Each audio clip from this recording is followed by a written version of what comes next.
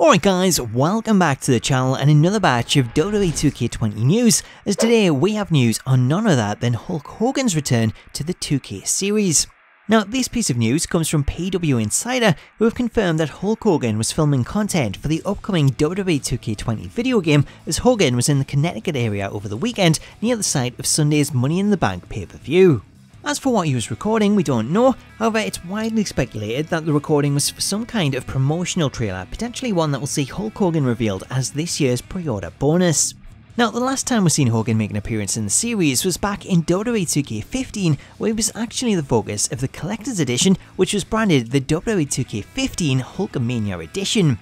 That came with a whole host of Hogan content, including an exclusive Funko Pop, a piece of ring mat from his appearance on Monday Night Raw, a signed art card, and two DLC versions of Hogan featuring his NWO and red and yellow attires. Because of Hogan being the focus of the collector's edition as recently as 2015, then we can effectively rule out that he'll be the sole focus of this year's collector's edition, especially following the news that were reported last week, which seen Kurt Angle leak that he was signing 10,000 2K branded art cards, as that appeared to confirm that he'll be one of the main focuses of this year's edition, potentially alongside Edge, who also indicated that he too was signing cards. Speaking of Angle, he actually posted an update video on his Instagram account over the weekend in which he reiterated that he has 10,000 cards to sign and has spent a total of 10 hours so far, with 3,000 cards left to sign.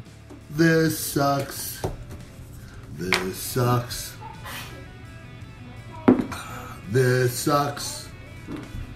This sucks. This sucks.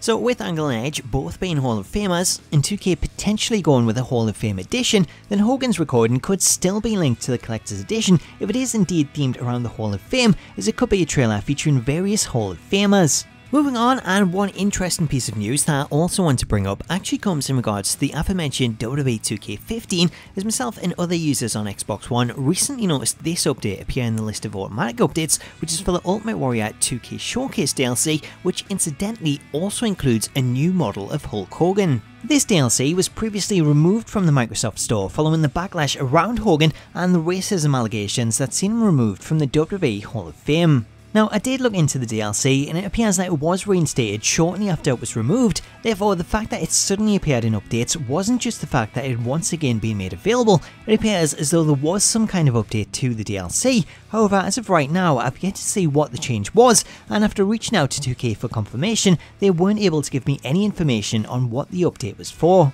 The one thing I will say though is that it's a big coincidence to see the DLC featuring Hogan receive an update in the same week that he's seen filming for the new game, therefore this could be some kind of indication that Hogan is indeed making a return to the series in 2K20. So there you go guys, it's not much to go on at present, but it does look as though we'll be seeing the Hulkster make his return to the virtual ring in 2K20, which I know there's still a lot of people out there that are done with Hogan, but if you're talking about Hall of Famers, it's hard not to mention him, and he's definitely someone that I personally would love to see included, especially when you've got the likes of Hall and Nash in there, along with the NWO Trons, as you can't really have the NWO without a certain Hollywood Hulk Hogan. So that is my take on things, but let me know what you think of this news in the comments, and make sure to subscribe to the channel and enable notifications to stay up to date with all the latest WWE 2K20 news.